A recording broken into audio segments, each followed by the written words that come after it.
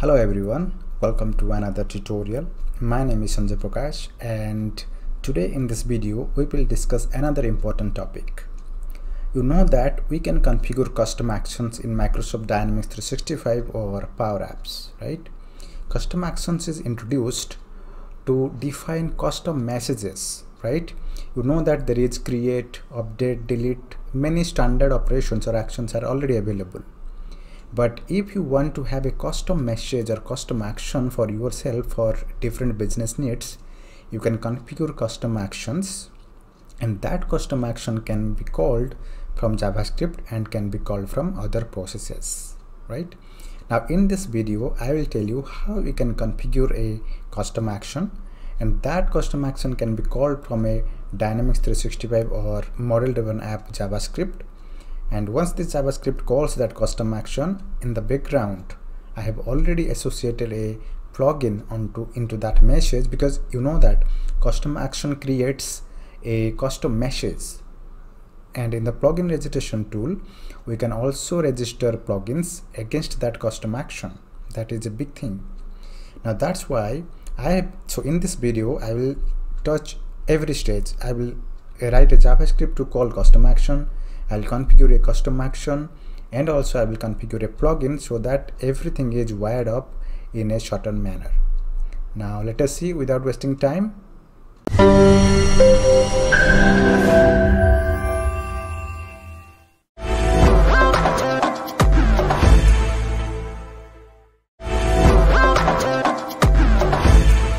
So this is my screen, and here I have created or configured a custom action. Right? To create a custom action, you can go to Power Apps, and in the Power Apps solution you can add your custom action, right? By adding components. Now this is the custom action. Now here I have given my custom action as name of the custom action. The unique name is soft_my custom action. Now this soft_ is the publisher that I have taken for my solution. And here you can notify here that this is for global. This is not specific to any entity. This custom action is designed or configured to run global. That's why it is non-selected. So this tutorial is for calling global custom actions. It's not specific to an entity. So from any entity you can call it. Now this is a global custom action, and here I have defined one input parameter whose name is my input param, which is of type string, and direction is input because it is input parameter, and this is the my output param, which is output parameter, which is direction is output. And here you will see I have not added any step. You have also authority to add different steps here in this custom action, but my intention is I don't want to add any steps here. Rather I want to call a plugin on this message, right? This is important. Many of the projects are having these requirements. Now simple, this is the custom action I have created. One input parameter, another output parameter, and I have activated it, right? Now let me close it, because I don't want to open a lot of windows so that it will make slow. Understand this is a global custom action I have defined. One input parameter, another output parameter, right? And the name is my input param, output parameter is my output param, right? Now once you activate this, always remember you have to validate the custom action in your metadata. How to validate? You can copy this and you can go to your web API URL. So this is my web API URL, API data v9.2, then $symbol, and then metadata. Now you can tell me how I can get this URL for your organization. You can go to your Power Apps, and in the Power Apps, if you go to the gear icon, you will see developer resources. In the developer resources you will find that web API endpoint. This is the complete endpoint URL for your organization, right? Now you can copy this, and at the end of the URL you can put $metadata. Once you put $metadata, it will give you all the metadata information of your organization or environment. And here if you search your custom action name, it will give you a block here. Can you see that? my custom action name is my custom action. You can see here soft underscore my custom action. Now if you find it here in the metadata, then you are okay. And you can also see the parameters. This is input parameter that is mentioned here, and this is the output parameter, right? This is the response. So this actually custom action creates a request response action, web API action, so that you can call it from JavaScript through web API, right? So once it is validated, the next thing is you have to write down a JavaScript to call that action, because I have created this action here, right? So I have already closed that action, I have configured, and I have now my requirement is I have to create a JavaScript and I have to call that JavaScript from a ribbon, right? From a command bar. So I have navigated to Sales Hub application. Sales Hub is a model driven app. You can take any application, any model driven app to edit your command bar. Now when you edit this model driven app in preview mode, you can add command bar here, right? If you go to here option, you can use new commands, right? I have used new commands and added this call action, and this is the custom command I have added here. Now it's because I want to call that custom action from click on the click of this button.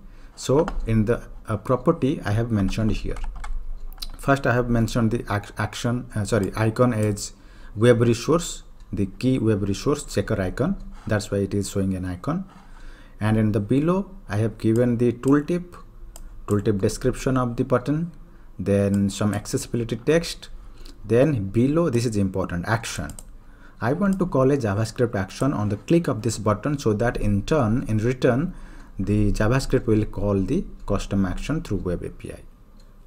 Now I have used run JavaScript as an action, and here in the library I have created a new web resource of type JavaScript and associated my JavaScript in this web resource. Now if you check my web resource, you will see this is my web resource, and in the web resource which is type JavaScript, I have associated my JavaScript to call the custom action. Now let us analyze what JavaScript we have written, right? Now before populating this, let me go to my notepad and explain you what is the JavaScript I have written. Now this is the function I have written. Function name is call custom action from JavaScript. You can give as you desire. Next I have taken a variable global context. In previous versions of Dynamics you could use xrm.page, but as because it is Dynamics 365 online, you should use xrm utility get global context to get the global context of the form, right, of your application. Next I have used server URL variable, and from the global context variable I am using get client URL to get the current server URL, right? Next, because this server URL is required, right? Because if I will not find this server URL, then how can I hit the web API call? So the server URL will be retrieved. So this will actually retrieve this server URL up to this one, right? So this will return dynamically.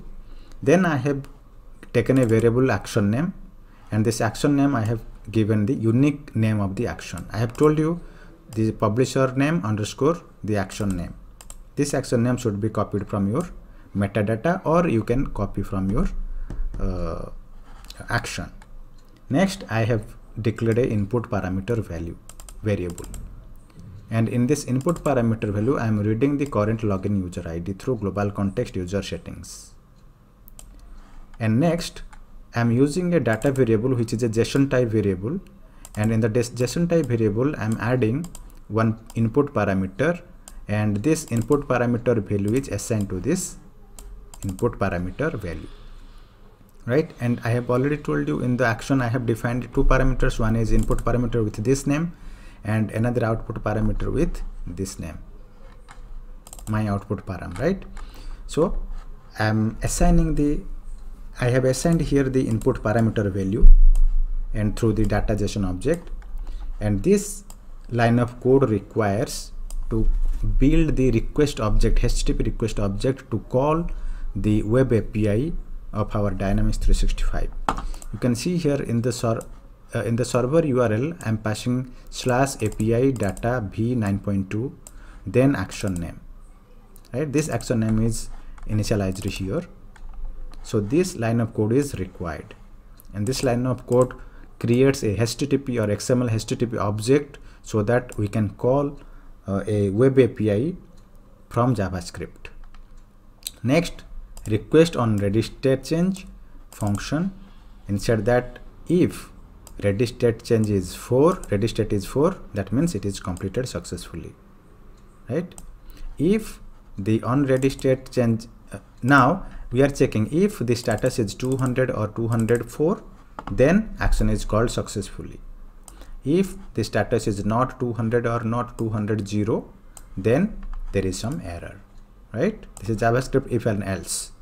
So alerting this action called successfully, then in the result variable we are parsing the JSON response from the action, right?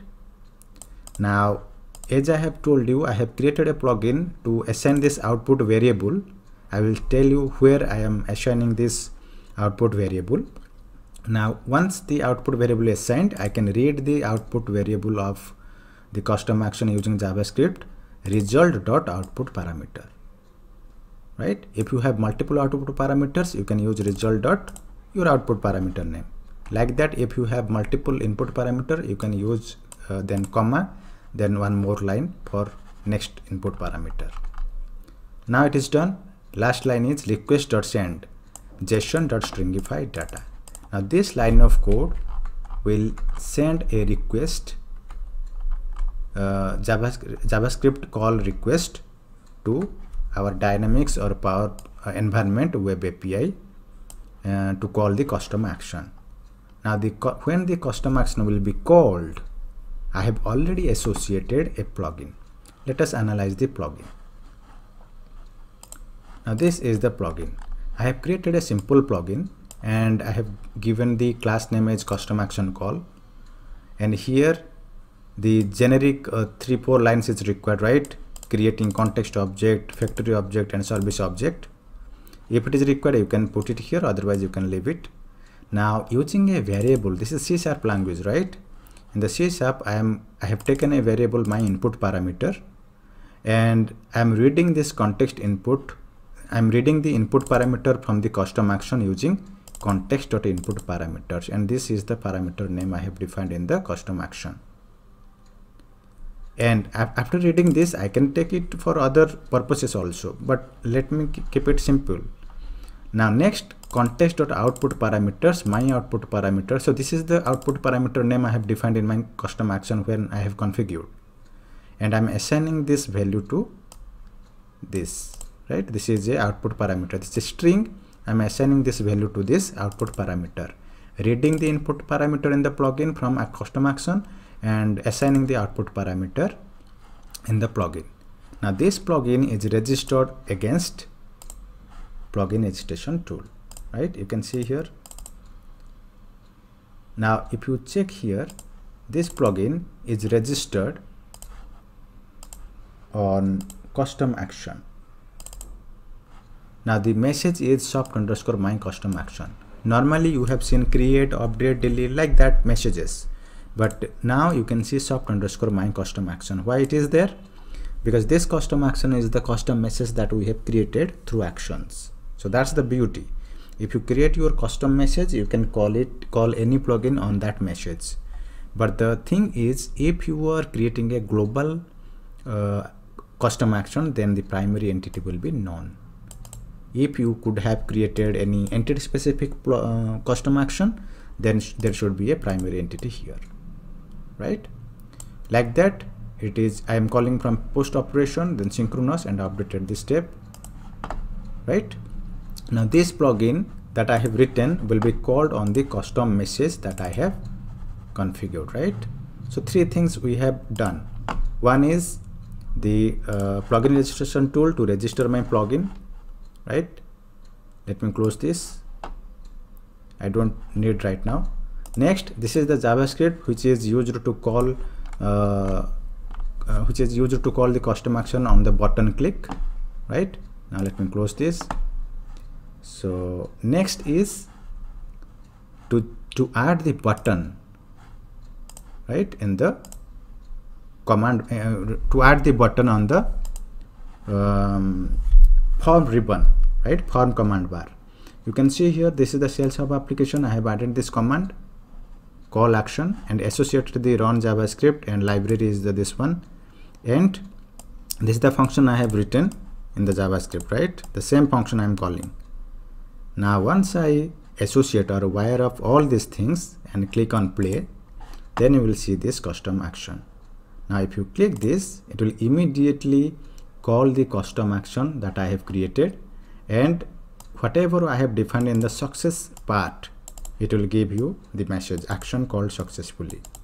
Now if I will click it, the output parameter will also be displayed. Can you see that? So this is the value I have assigned to my output parameter. Now you can understand how you can leverage your plugin for the custom application, custom action for your need, right? So this is very widely used usage of custom action integrating with plugin and JavaScript. I hope you understand how it works, and if you have any queries, you can put me in comment, right? Thank you guys for your time. I will come with more videos tomorrow. See you again. Bye.